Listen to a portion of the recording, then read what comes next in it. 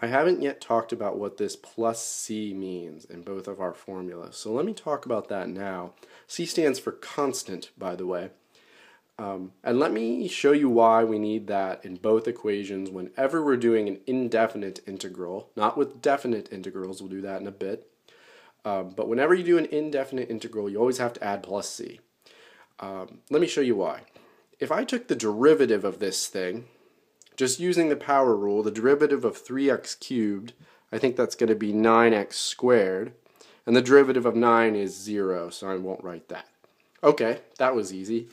Let me now, I'll write a comma there to separate things, let me integrate 9x squared. So I'll write my integral sign, I'll write what I want to integrate, that's called the integrand, and then d, whatever variable I'm using, in this case x.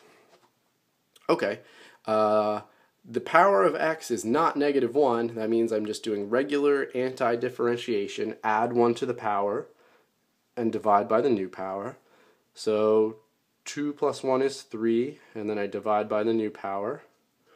It looks like I'm running out of room. 9 over 3 is just 3, so this will become 3x cubed. Great, that makes sense.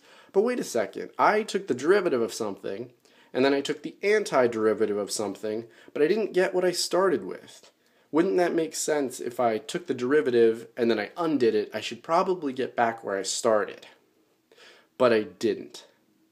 And that's why we always add this plus c when we're doing indefinite integrals, because this c stands for any constant that could have gone to 0 when you took the derivative.